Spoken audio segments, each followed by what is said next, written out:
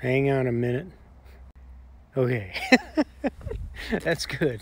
All right, I almost forgot to turn on the Instagram. I was going to use my other... Oh, wow. That's too much. I was trying to do this without the glasses, but that's not working. All right. So I almost forgot to turn on the Instagram. I was going to use my other app, which is cool. But today, what we're talking about is hassles that you got to deal with when you're attempting to do anything. And it started out, I'm hooking up with Uber again. I did it a year or so ago, and I never ended up driving for them, but I did do all the things with my car and insurance and everything to get it set up. And I had to redo it because it's been a year. Need new inspection and all this. So I've had my business registered in Nevada for more than 5 years, and I keep sending them the business license, and they keep telling me, well, it has to have your name on it.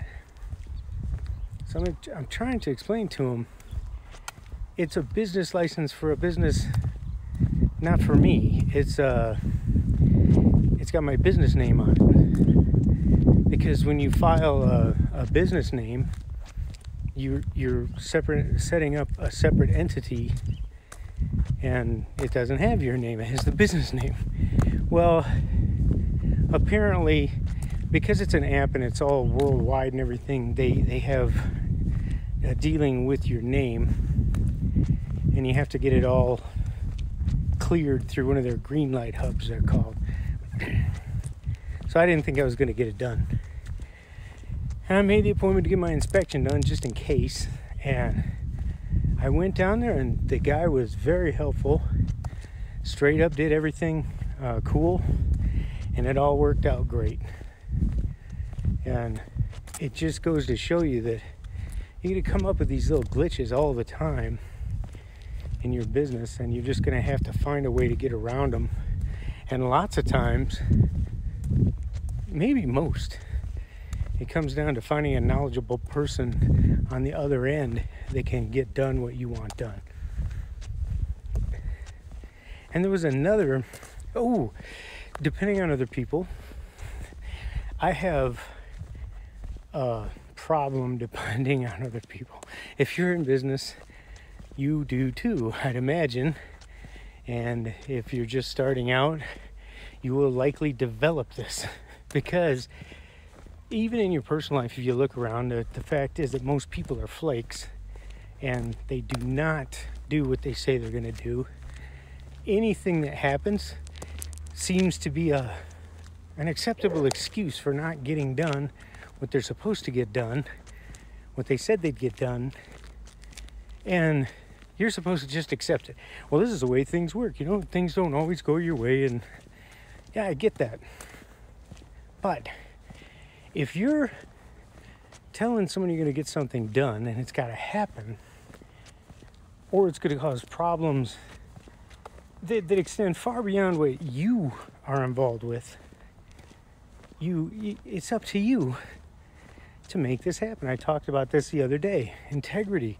Being impeccable with your word, which is the first of the 4 agreements. And people aren't like that. They just are not.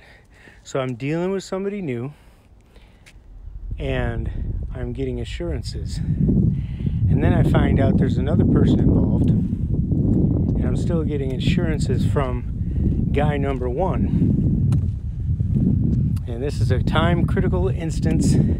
I need this done. It must be done. Or an entire thing that's planned is going to go bottoms up. So what do I do? At this point in time, there are factors involved where I may or may not be able to create a backup, which is what I normally do. Especially if you're dealing with someone you have never dealt with before, and it's as critical as it is for me for this thing, and things happen very quickly. In this instance, you're going to want to back things up so that you handle when someone else flakes. Because if you don't get good at that, if you don't recognize critical things and create backups, you're done for. Because sooner or later, you're going to take it hard because of something like this. I remember listening to a guy named Doberman Dan, world-class copywriter, badass marketer, bootstrap entrepreneur, all the good stuff that you want to be.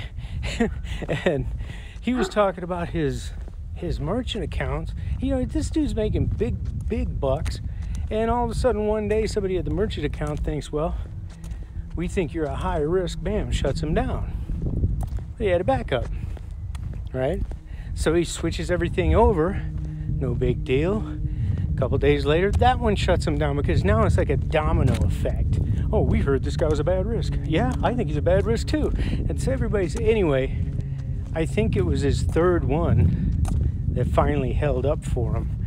But the point is, he had in place backups ready for when the inevitable disaster occurred. And sure enough, it happened, but he was ready. And here I am. Tomorrow is the drop dead cutoff. I'm going to check back later tonight to see if in fact my item is being shipped overnight as promised with tracking number from FedEx or whoever. Because if it's not, I got to set up the backup, and that 48 hours is, I think I can do it. I'm confident I can, if needs be. I'm confident I can back it up at this, even that tight. So there's the thing.